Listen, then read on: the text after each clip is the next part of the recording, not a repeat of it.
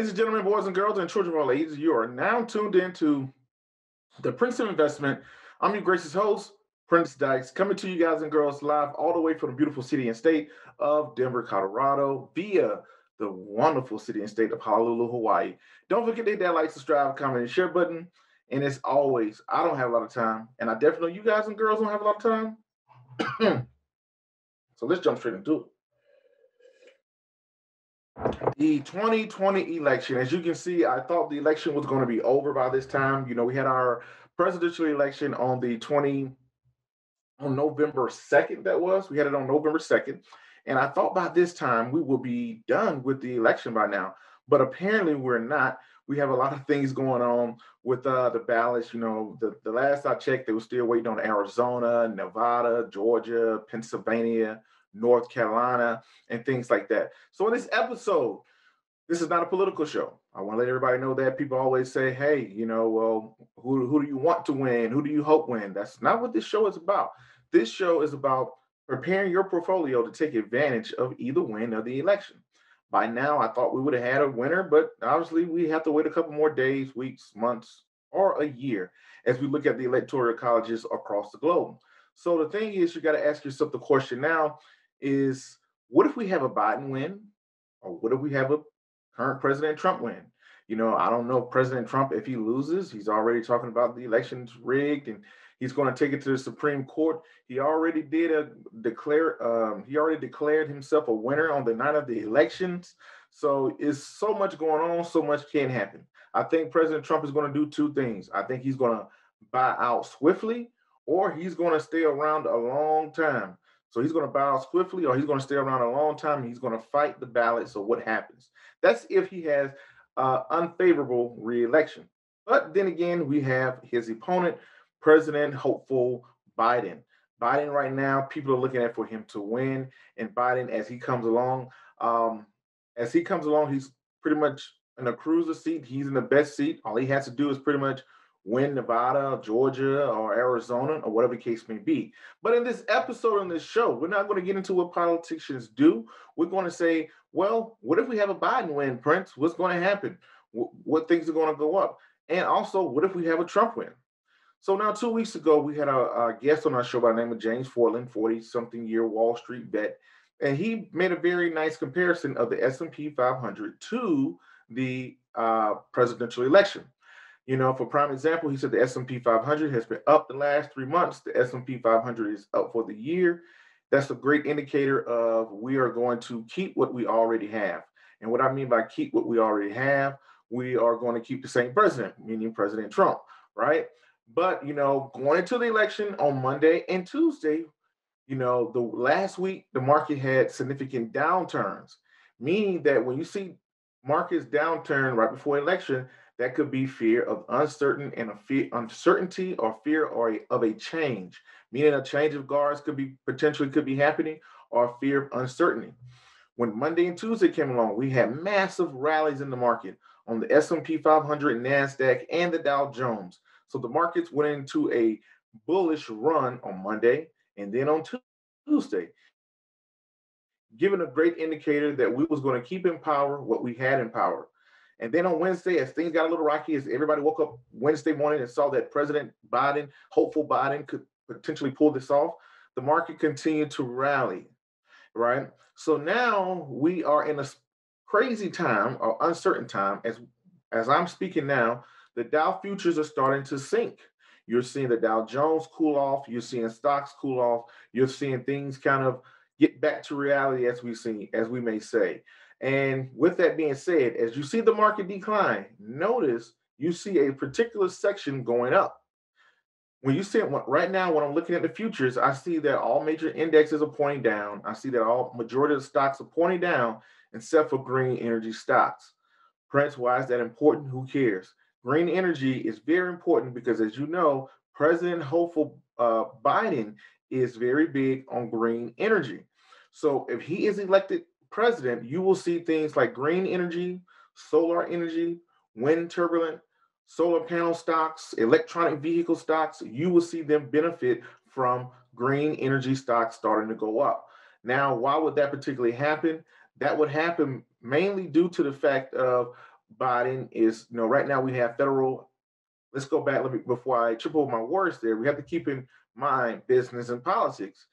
What did business and politics do? Right now, to get green energy, if I was to make my house green energy efficient by getting solar panels, I would get a 15% tax break. Don't quote me on the exact tax break, but there is a tax break for getting solar panels put on your house from the federal government. Meaning, when I file my taxes, I can say, hey, I spent $20,000 making my house solar, getting solar panels, and guess what? I can get a couple $1,000s back. That's the way to incentivize people to go green. Also, that's good for energy stocks.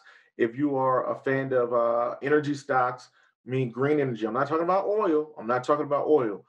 President Biden is very big again of going against oil. So we can see oil will go down. I can't see oil doing very well up under President Biden presidency, but I can see green energy doing very well. Also, I've put this out many times before. According to the Bureau of Labor Statistics, over the next 10 years, the top three fastest growing sectors of labor will be number one, a wind turbulent, two, a nurse practitioner, and number three, a solar practitioner. If I'm saying that correct, don't, if I'm saying it, but people who deal with solar energy, who can fix solar energy, who can build solar energy, who can put panels on people's houses, who can build solar farms. Over the next 10 years, that's going to be one of the fastest growing jobs. Also, wind turbulence. Those wind turbulence we see as we drive down the road, the big farms in Indiana and across the country, middle of America, we see a bunch of wind turbulence. That is the way of clean energy. And we're getting less and less to do with oil. Also, pay attention, California in 2035, California governor came out and said, you know what? You would not be able to purchase um, a gasoline vehicle in 2035. Car dealerships would not be able to purchase gasoline cars in 2035. That is very huge for the energy sector. Why? Because energy itself, that will slowly, I don't think that everybody's going to be driving electric cars within the next 5, 10, 20 years. But over time, you will see our dependency on oil slowly dry up.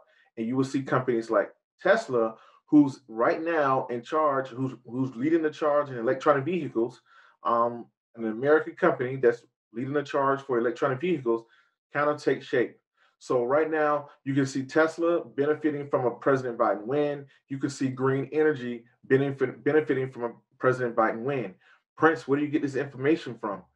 You can go on the president's website, and what's one of his big things is about green energy, renewable energy, things like that.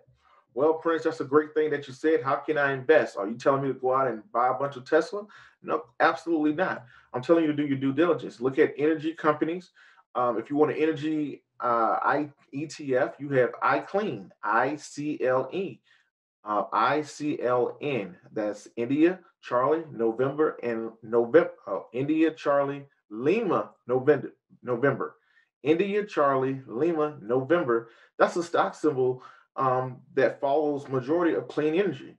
Now, the difference between a company ETF like XLE, if I'm not mistaken, which is an energy ETF, versus a iClean is XLE holds a lot of oil. It holds a lot of things like Chevron and Exxon oil and things like that. You don't want oil. I'm not saying that oil is bad, but I'm thinking if you're someone who's trying to bet on clean energy and you believe what I'm saying, that clean energy will be the future, you got to be careful when you invest in energy because a lot of energy companies have oil in them. They have gas stations and things like that. So you will want to go to renewable energy. You can buy a renewable energy mutual fund, a renewable energy ETF, or you can buy renewable energy companies. Companies like Enphase is one that I really like. I like their finances. I like Solar Edge. Why do I like their finances? If you peel back the 10K and the 10Q reports, you will see large amounts of retained earnings. I don't know who's going to dominate that future, but you can see a large amount of profit. These are profitable companies, companies that are holding money, retaining their earnings, have a good cash flow, and have a good control of debt. So going into the future, when you have a company that has a lot of earnings, I tell people this all the time. When I don't pay much attention when I'm reading the financial report on who has the most amount, who makes the most amount of money. I look to see who retains the most amount of money. When companies retain the most amount of money into shareholders' equity, when you look at the balance sheet and you look at their bottom line, how much money they are retaining, that's a great indicator that a company will slowly expand. For prime example, let's look at Apple. Apple is a $2 trillion company, if I'm not mistaken. $1 trillion to $2 trillion company. The stock is only trading for $100. Everybody's concerned about the iPhone sale and the iPad sale. My big thing with Apple is I look at the large amount of retained earnings. And when I look at the large amount of retained earnings, that's a great indicator that the company will most likely, Apple will most likely make a big acquisition. Or they may come out with an Apple car, an Apple car that may be self-driving. They may come out with an Apple house. I don't know.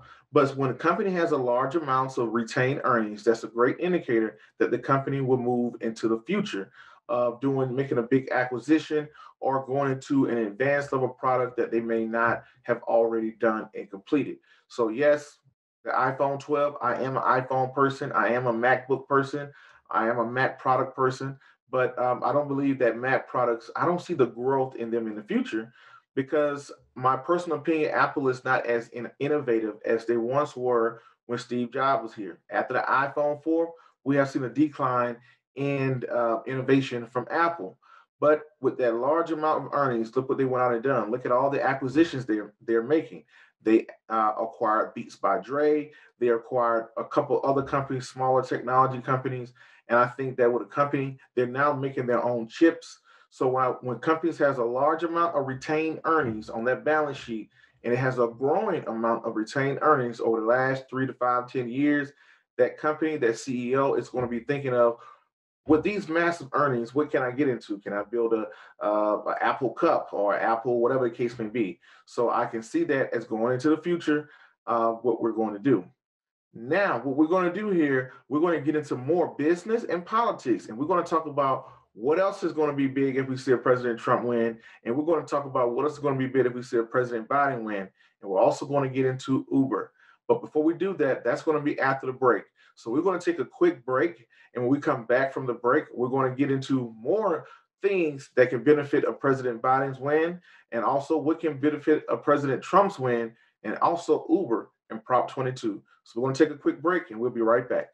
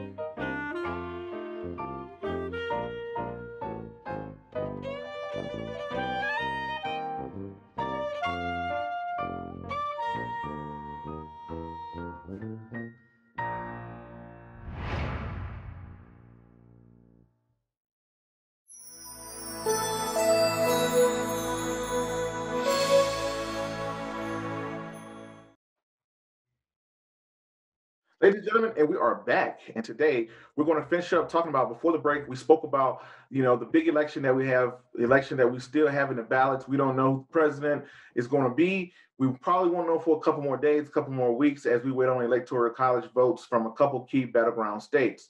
So with that being said, uh, as we look at this election, people are anticipating probably probably that we will have a new president of President Biden. What does that mean with the election? This is the first time we've seen a president become unseated in about 27 years. The last time we've seen a president only do one term has been 27 years.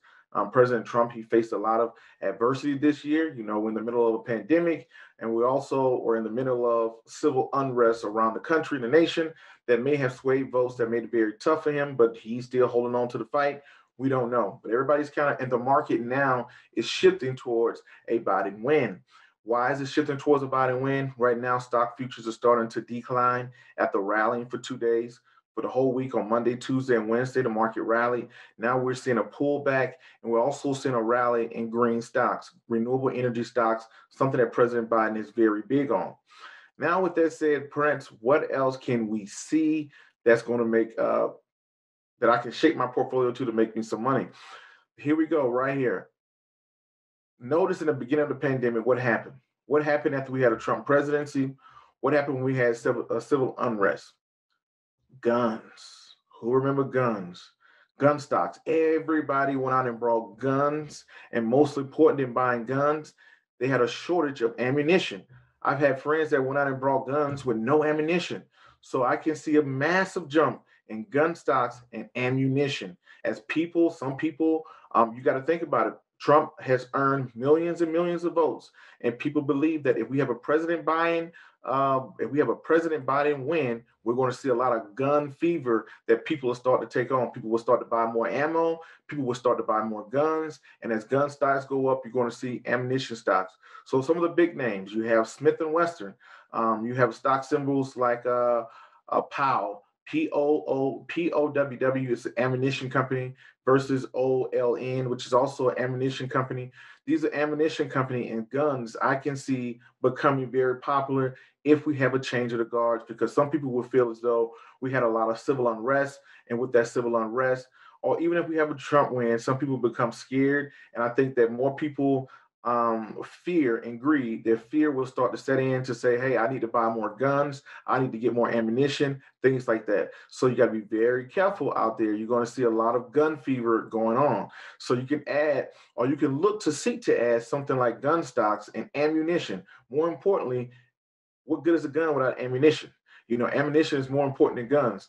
Like the comedian Chris Rock said, he said, if you want to slow down violence and people shooting guns, just raise the price of ammunition.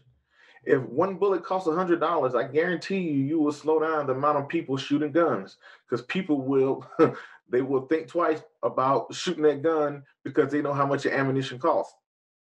But look out for ammunition, look out for gun stocks to also be a big factor.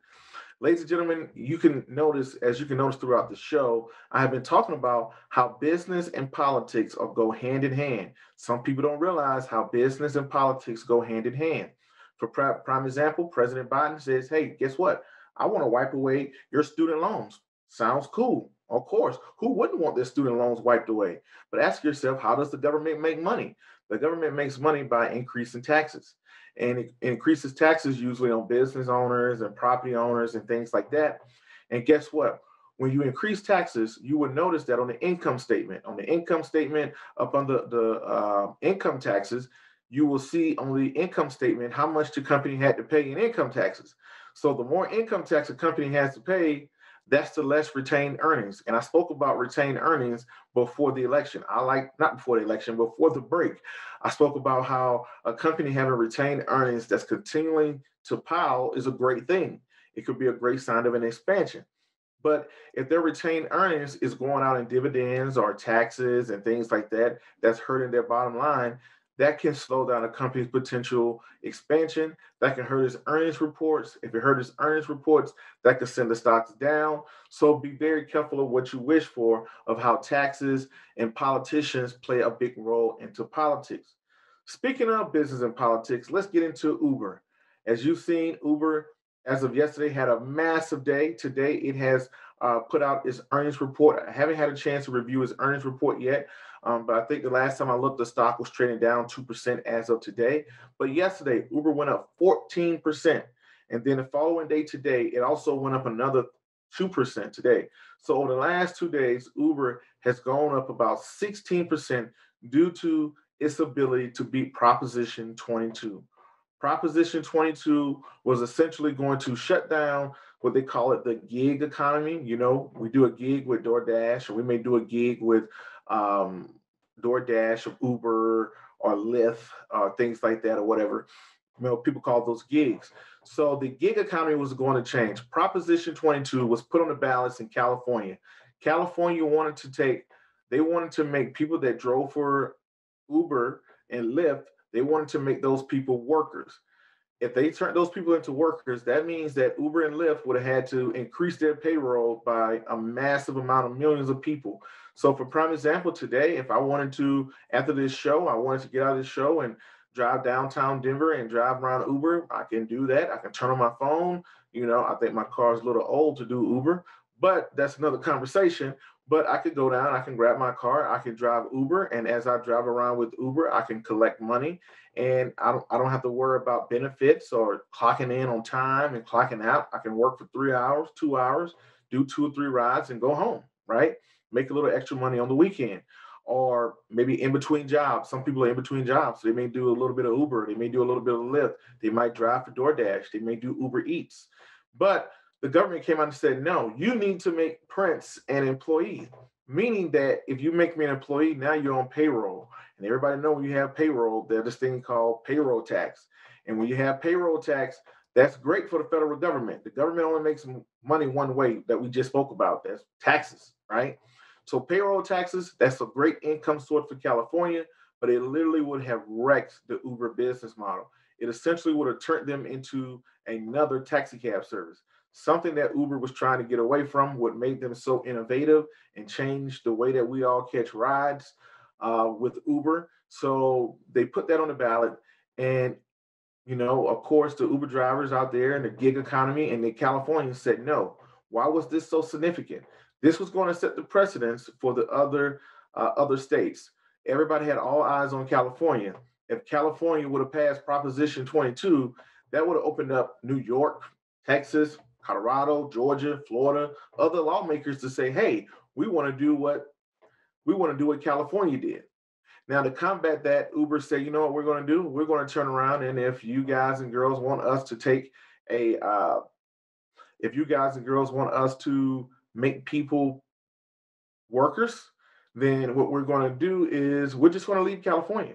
So Uber said, hey, we're going to leave California, which would have hurt us. They would have lost one of their largest customers based in California. Then what would have what would have stopped Florida from doing the same thing?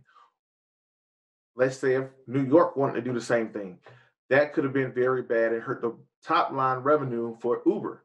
But since they passed Proposition 22, that means that nobody else is probably going to try it because California, the voters of California, has set the precedence. And as you guys and girls know, I am an investor in Uber. I believe that Uber looks like Facebook did back in 2013. That's my personal opinion. Uber has a lot of growth to do. Uber has a lot of time to become profitable. But you can see Uber has three dynamics versus Lyft. Lyft just gives rides. Uber gives rides. It also has Uber Eats and it also has Uber Freights. So it made a very big political move yesterday by beating Proposition 22, and that had been lingering on for about a year now. So they put it on the ballots. The drivers and the people of California spoke and said, back off. We want to remain contractors. And that's what happened. This is why business and politics is very important, because if Proposition 22, if they would have not beaten Proposition 22, they would have shut down all their Uber operations in California. And then that could have spread it without the nation. That could have spread it throughout the nation, also spread it throughout the world, hurting the top line revenue, which would have hurt the bottom line revenue of Uber, which probably would have made me move on from Uber, sell it, move on to another company. But since they beat it, I haven't got a chance to look at their earnings report, but I think they're in a nice position to compete and dominate the gig space economy. You remember Uber tried to buy DoorDash for 2.5 billion. They couldn't, so they went and brought Postmates for 2.5 billion. So that's something very, very important to pay attention to, how business and politics go hand in hand and go together. Now let's do a recap. I know that was a lot today. We spoke about the election. This was supposed to be a post-election episode, but apparently, we still have some ballots to count out there. Looking like we're going to have a President Biden win. The markets are now pointing that direction. As the markets point down, under a President Biden's win, we can see renewable energy, things like wind turbines, solar panels, and electronic vehicles. President Biden is very big on using renewable energy. He's not big on oil, right? So I will move away from oil and I will be looking into opportunities into renewable energy. Also, on a President Biden win, you may scare a lot of people, just like the last time we had ammunition companies. gun stocks, and ammunition. People started to load up on guns. As President Trump won, people loaded up on guns, and I think that Trump has a very big loyal fan base. That some people may think the world is coming to an end. So we're gonna see gun stocks and ammunition, right? So now you have to think about what you're looking at for everyone that's out there, right? You have ammunition. Then we spoke about how business and politics play a direct role with each other. Where Uber almost business was almost destroyed by Proposition 22, but we've seen Uber was able to get by that and win Proposition 22, and we saw the stock go up 14% on Uber, and I think it went out about 10% on Lyft. So business and politics go hand in hand, so that's a great thing there. So, ladies and gentlemen, if you want more of the show, don't forget to hit that like button, hit that subscribe button. Tune in every week. Email right here in the description box. You can get more from ThinkTech Hawaii and all the awesome shows. I'm the Prince of Investing. We come here with a financial literacy show bi-weekly, bi-monthly. Every 2 weeks, we come here and do a show. We've been doing it now, I think, for about 3 years. Thank you guys and girls for the great response. And until the next video, podcast, cartoon, or whatever else crazy you see me do around the globe, peace, be safe. I'm out. Thank you and happy investing.